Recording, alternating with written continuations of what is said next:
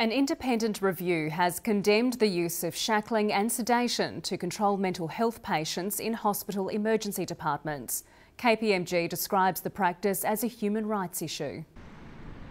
The government looked to auditors KPMG to diagnose its mental health issues. The review found the system acutely unwell, declaring the use of shackling and sedation a serious human rights issue that is not well documented or reported in emergency departments. I see it as a serious human rights issue too, of course. It's not good enough.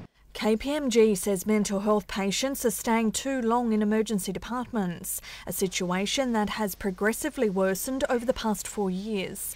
Last financial year, the average length of stay in an ED was more than 13 hours, with an average of 36 patients a week staying longer than 24 hours. The longer someone is stuck in an ED who is acutely unwell, the more likelihood they will deteriorate. Everyone acknowledges that. KPMG spoke to clinicians who described shackling and sedation as a hidden statistic, with reporting of restraint often only captured in clinical notes. It found a culture of adapting to issues and accepting them with a lack of outrage amongst all groups interviewed. The report says there are enough mental health beds across the system, but health units working in isolation are delaying admissions to acute beds in wards or intermediate care centres. The government has already acted, promising a new mental health leadership structure and a review of the bed management system.